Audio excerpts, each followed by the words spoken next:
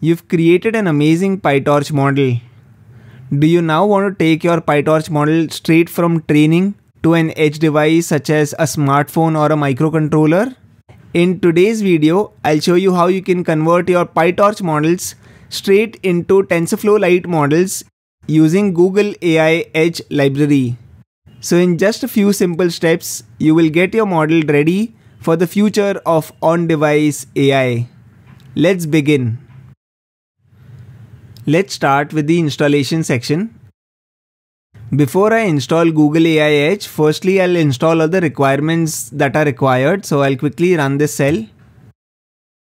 I am running this entire piece of code on Google Colab. So if you're trying to replicate this locally, you'll have to be mindful of all the libraries that are required, which is where this particular cell execution becomes extremely crucial. Now that all the requirements that we have are satisfied, let me go forward and click on Restart Session. Now I have my session up and running. Now what I'll quickly do is I require two packages. One is AI Edge Torch and the other is AI Edge Model Explorer. So I'll quickly install these two libraries. Now that the installation is done, let's go over to the import section. So these are all the libraries that we'll require. So I'll quickly run this cell to import all of this in memory. Now that the import section is done, let's move forward. In order to give you an understanding of how the overall conversion is happening, I'll pick a very simple model, which is the Resonet 18 PyTorch model. So all of this is available as a simple library import in the Torch Vision package. So I'll quickly unhide the cell. The first line of code is where I create a variable called as Resonet 18. The way that I download the model weights and save it into this variable is where this particular command comes in. So the command goes like this. You have torchvision.models.resonet18. Then you supply the weight values and then you call the eval function. So using this, you will save all the model weights for Resonet 18 into this particular variable called as Resonet 18. So I'll quickly run the cell. It's a relatively small model, so all of the weights have been saved into this particular variable. Now I have an image of a car. So just to give you context, Resonet 18 is a model that classifies input images into one of the 1,000 categories that it has been trained on. So what I have currently is an image of a car. I'll kind of show you the car first and then we'll go on and see the predictions that the model creates. Okay, so I'll quickly run the cell. So this is the image that I have and now I want to make predictions on this particular image using the Resonet model. So I'll quickly go down. Now the Resonet model expects the input image size to be that of 3,224,224.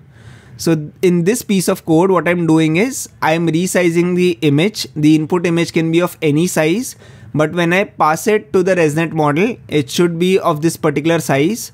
3 determines the channels that are there, which is RGB in case of an image. Then this is the height and width, and this is the batch size. So I'm currently sending only one image, which is where this is the output that I'm seeing right now.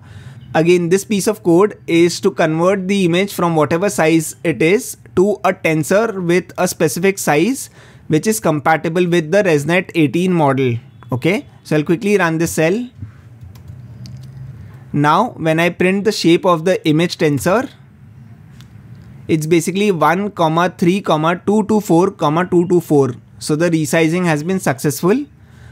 Now Resonet 18 expects a tuple as input. So I convert this particular tensor into a tuple and I'll save that into a variable called as sample_inputs. Now I'll kind of take predictions from the Resonet 18 model by passing in this input to the model. So I'll quickly run the cell. Now torch output will be a set of probabilities, just so that everyone's on the same page. I'll quickly create a code here. So torch output, if I run this, is a set of tensors which are basically nothing else but values for all the 1,000 classes that are there. So if I go here and if I show you the length of this particular tensor or this particular torch output, So here you have the output equal to 1000. So for the 1000 classes that the Torch 18 has been trained on, it's basically giving you some values. Now, if I have to predict which class it belongs to, I basically require a label, which is what is available here in the ImageNet simple labels.json file, which I'll download. Now the labels are downloaded and I have a variable called as labels up and running. Now from the raw values that I have, I will use softmax and topk to give me the class which has the maximum probability, and using the index of the maximum probability, I'll then output the class that is there. Okay. So when I run this, I'll get the prediction category of this particular image that I've inputted. Okay. So let me run this. So here is the output. The predicted category is basically a pickup truck with probability 0.5507. Okay. Now I've shown you base PyTorch model that I've kind of taken as it is. What you can also do is you can create your own custom PyTorch model and then convert it using Google AI Edge. Okay. Now let's go forward. Now let's go to the conversion section. So let me quickly unhide this particular cell. So here the conversion is literally one line of code. The way you start off the conversion is AI_edge_torch.convert. You pass in the model, which is the input model, and you also have to pass in the sample inputs. Okay. So let's quickly convert our PyTorch model into a TFLite compatible model. Perfect. The conversion has happened. Let's go and check the inferences as well. So I'll quickly unhide the cell. Now I have the edge model with me. The sample inputs remain the same and I'll have the edge output created. So I'll quickly run the cell. The edge output will again be a list or a representation with 1000 values. So let's check what exactly it is. So it's basically a NumPy array with numbers again, and if I show you the length of this,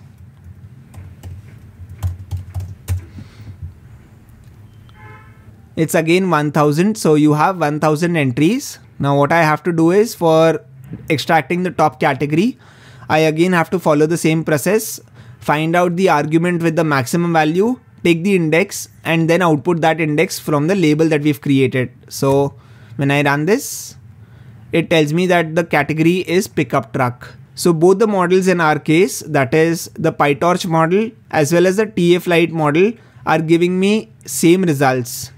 Now if I have to validate the results based on the values or the tensors that are being created, all I have to do is I have to call np.allClose torch output.detach.numpy. So I'm converting my torch output into numpy. And I have my edge output, which is already in the form of a NumPy array. I set a threshold value, and if all the values are in the same range, that is for the PyTorch model as well as for the TFLite model, then the conversion is basically successful, right? So I'll quickly run this cell. So it says inference result with PyTorch and TFLite was within tolerance. So there's not a lot of difference between both the models. Okay. Now, if you have to use this particular model, you will have to export this model in a usable format, which is where what you have to do is you have to call the export command, pass in the file name, and that's about it. So when I run this, just so that I show you that the model is ready, I'll quickly go to files, and here is the model that I have, which is the TFLite model. Now, if you want to visualize the model that you've created, then you can start using the AI Edge Model Explorer.